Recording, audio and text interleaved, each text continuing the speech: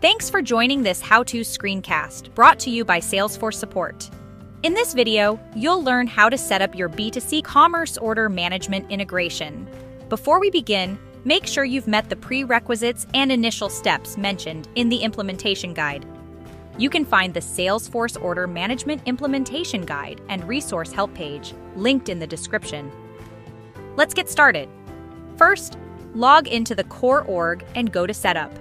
Once we are in Setup, navigate to Quick Find and search for the B2C Commerce Connections. You will find it under Feature Settings. Next, navigate to the B2C Commerce Connections page. At the same time, open a new tab in your browser and log into the B2C instance where you want to integrate this core org.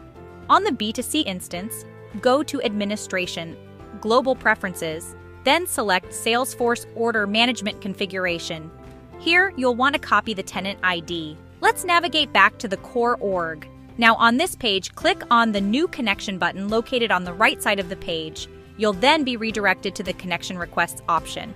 In the Connection Request section, enter the name and the B2C instance ID. The instance ID is the tenant ID shown in Business Manager. Next, you'll be redirected to the Allow Tenant Linkage window. Click Allow to proceed. You'll land on a page where you can select the connections that you want to enable between order management and B2C commerce. For our purposes, select the order integration value from the available connection type fields and move it to the right using the right arrow button. Then, click Save. Click Save on the confirmation request. The integration status will be shown as queued. Once the integration process is completed in the backend, you'll receive an email confirmation. Refresh the page to see the integration status being updated to provisioned. Let's navigate to Business Manager.